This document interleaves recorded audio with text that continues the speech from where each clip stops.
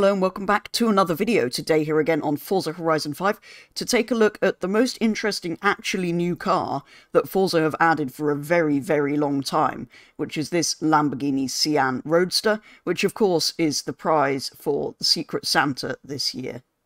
If we head over to the festival playlist and scroll across to series, we can see enough global gifts have been sent for us to unlock not only the brilliant holiday tree outfit, but also the Lamborghini Sian Roadster. To claim yours, because they've been gifted to everybody, all you have to do is scroll across to My Horizon, go to Message Center, go across to Gifts, and it will tell you here that the Secret Santa reward has been given to you, basically, saying it's the season of giving, the community's sent enough gifts to unlock the 2020 Lamborghini Sian Roadster for everybody. Interestingly, there are actually 4 manufacturer colours. There's the blue that we get gifted in, the orange, which I think is far too bright and clashes quite horribly with those colour of wheels, the white or the black. So I think we're going to leave it in the sort of tealy blue for now. The Sian is of course based on the Aventador, with the same 6.5 litre V12 engine and all-wheel drive system, but now has way more power, up to 808 horsepower, from magical hybrid systems. Sian actually means flash of lightning, which fits quite well with the electricness of it being a hybrid, and this tech potentially gives us some idea what the Aventador replacement may be like, only that'll likely have less cylinders, unfortunately. It does, however, still weigh a lot at 1,736 kilos, which means it does suffer slightly from understeer, but overall is a very fast car, obviously, and drives pretty well. This is a few off Lamborghini, much like the Centenario or the Veneno that came before it, of course meaning it's worth many times more than an Aventador is. The Coupe is limited run of 63 cars, the one in game though is even rarer, being the Roadster, with only 19 being made in total, making it worth even more than that would be. What I think though is really a missed opportunity here is that despite Forza opting for the convertible one rather than the Coupe, they haven't bothered applying the roof animation thing that they made such a big deal out of when this game launched. Which, yeah, given that's such a major feature, supposedly, and they went on about it so much before this game came out, that is slightly disappointing. In terms of upgrades, there isn't much, but there are a few options. There's one engine swap, a racing V12. You can swap it to rear-wheel drive if you really want to, or twin-turbo it. There is the usual Forza Aero, which doesn't look too bad at the front, but looks particularly ridiculous at the back, with how close it goes to those fins, so that's definitely not going to happen. It's already on semi-slicks, of course, but you can go on different versions of those, or slicks, or all the usual tyre compounds. You've got your tyre widths, track widths, these are all as you would expect.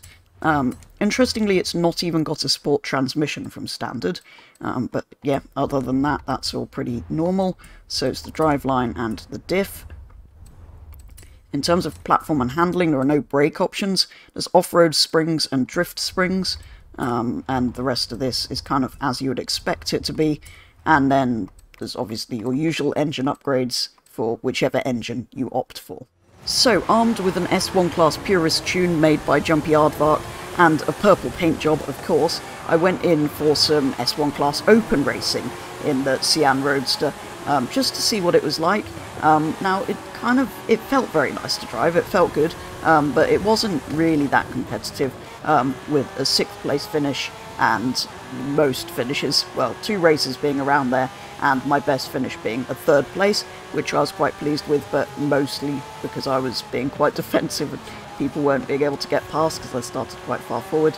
So yeah, I didn't feel like it was going to be that competitive.